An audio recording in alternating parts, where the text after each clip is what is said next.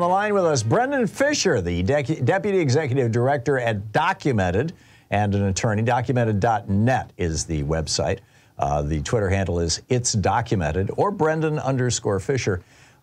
Brendan, it's been a while since we've talked. It's great to have you back on the program. Tell me about Eagle AI and Cleta Mitchell. Maybe we should start with who is Cleta Mitchell?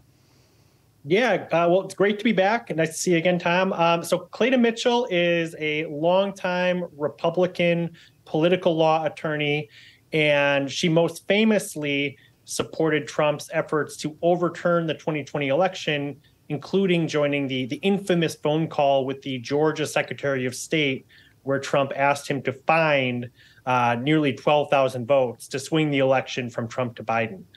So Cleta Mitchell is a supporter of Donald Trump's failed 2020 coup, but she is still very much involved in elections and in setting the rules and processes for elections. So since after her role in the 2020 attempted coup, she was booted from her role as a partner at a law firm and joined the Conservative Partnership Institute, which is the $45 million MAGA institution led by former Trump White House Chief of Staff Mark Meadows. And she launched what's called the Election Integrity Network, which is a network of state-based activists and groups working to help to turn the big lie into action. Right.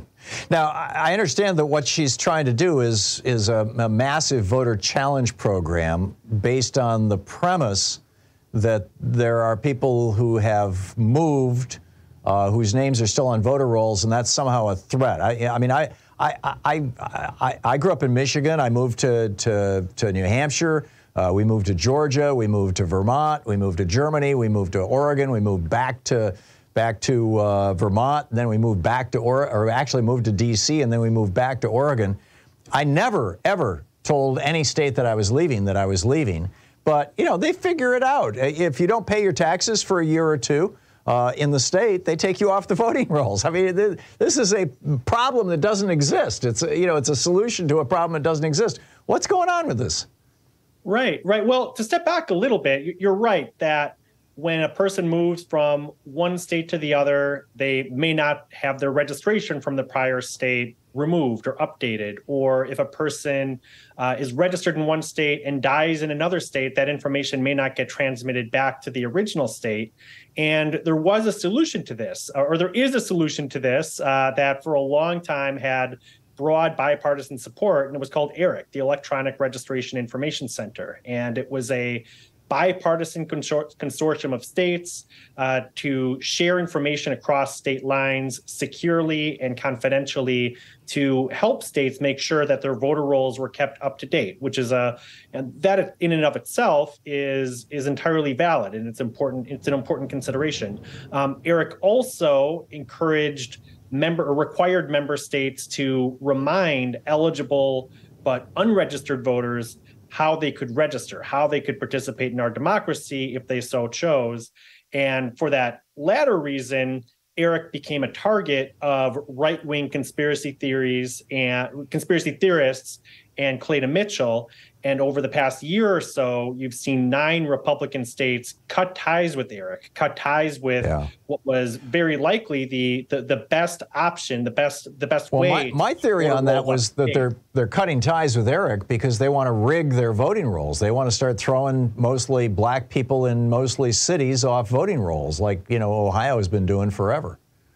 Yeah, well, enter Eagle AI. So Cleta Mitchell and her Election Integrity Network played a key role in pressuring these Republican-led states to cut ties with ERIC.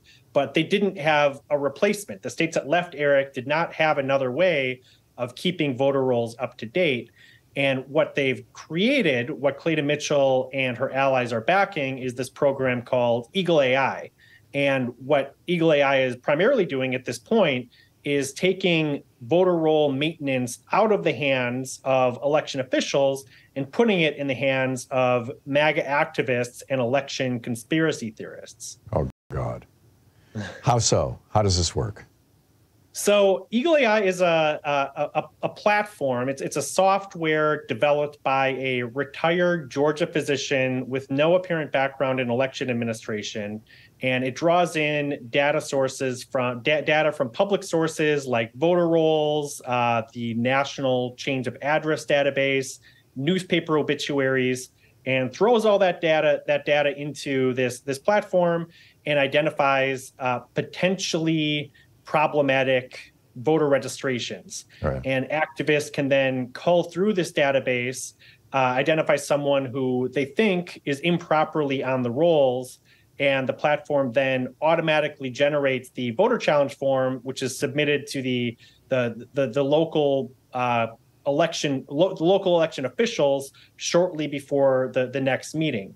So it's ultimately what Eagle AI is creating is an opportunity for MAGA activists to generate potentially thousands of voter challenges at the click of a button. Wow. And the consequences of this are there's many potential consequences of this. One is it could lead to eligible voters being purged from the rolls. Right, which I'm sure is their goal. Right. I think that is the goal. But at a minimum, it's going to create new hurdles for eligible voters who've had their registrations challenged. They may have to vote a provisional ballot. They may get a notice in the mail often doesn't get counted for a hearing to show that they are actually eligible to vote. Right. And some people may not end up voting at all when they face those kinds of hurdles. But it's also going to overwhelm the local election offices that are already under-resourced, coming in under attack from election conspiracy theorists, right. And they are going to have to find a way to deal with all of these incoming challenges, which in many states, by law, they do actually have to find a way to process. Now, one of the big concerns, Greg Palast actually was the guy who really sensitized me to this back when I was writing my book, The Hidden History of the War on Voting. And it was kind of a shocking discovery, was that a lot of the voter purges, particularly from interstate cross-check, were just first and last name purges. And that white people coming from at least a dozen different language groups in Europe have an incredible diversity of last names. You got, Brzezinskis and not, it's not all Smith and Jones, right? You've got all these odd names of Latvian and Lithuanian and Czech and Russian and, there's incredible diversity in the names of white people. Black people, not so much. Most of them adopted names that were, the names of a relatively small number of slave-owning families in the South, or were named after American presidents. The Jackson, Washington, people with those names are predominantly black. Similarly, Hispanics draw on a very small number of names. There's probably 1 million Jose Garcias in America, and the same thing with Asian people. There's a handful of names that are overwhelmingly represented in the Asian, Hispanic, and black communities. And so if all you're looking at is first and last name, which is what these people are, even middle name, which is what these people are going to be scraping off public records, then a James Madison, a Joe Washington, a Jose Garcia, if they find one of them in Georgia, then they'll knock all the people with that same name off in 10 other states. So any kind of purge based on just comparing names is always going to cut really, really hard into the black, Hispanic, and Asian communities, and very little into the white community. Is that a reasonable concern, Brendan Fischer? That's exactly right, and that speaks to the weaknesses of this program, because they are relying on a very limited number of data points. Or maybe it's the strength of this program from their point of view, because they don't want blacks and Hispanics and Asians to vote. Yes, ultimately, this is about making it harder to vote. This is about making it harder for people to fully participate in our democracy and have their voices heard. But they are relying. This Eagle AI program is relying on a very limited number of data points, and that's going to result in false positives, because America is a big country. There are a lot of people. There are a number of people who are going to share the same name. They may even share the same date of birth, but they are different people. And when you're relying on the very limited number of data points that Eagle AI is, it's going to result in false positives. It's going to result in eligible voters, particularly eligible voters from marginalized backgrounds, having their eligibility challenged. Right. So isn't the bottom line here, if you live in a blue area in a red state, look out, because your voter registration is at risk. Right.